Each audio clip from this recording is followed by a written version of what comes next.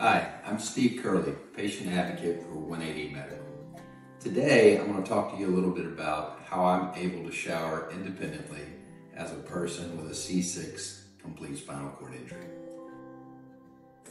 So first and foremost, what you're going to see is that we've had the door widened. That's to allow me to roll into the shower, access the padded shower bench with ease, and I'll demonstrate that shortly. So what I typically do is I'll wedge right up against the shower bench.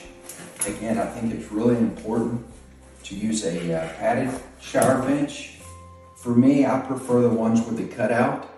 I just feel more stable sitting in the cutout, but they also make padded benches that, are just one big pad across the top. So what I do is I use a little suction cup handle to allow me to close the shower. So I'm going to do that now.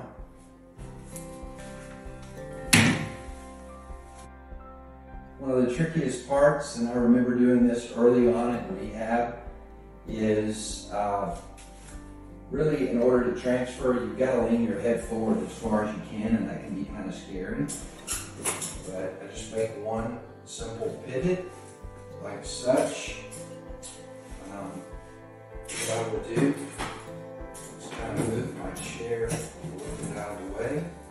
That way it doesn't get wet while I'm showering. Typically I'll throw my towel just on the side there.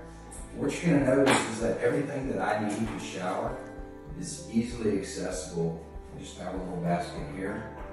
I've got my 3-in-1. I've got my razor that I use to shave. I've got my handheld shower piece here, and I've got easy access to turn it on.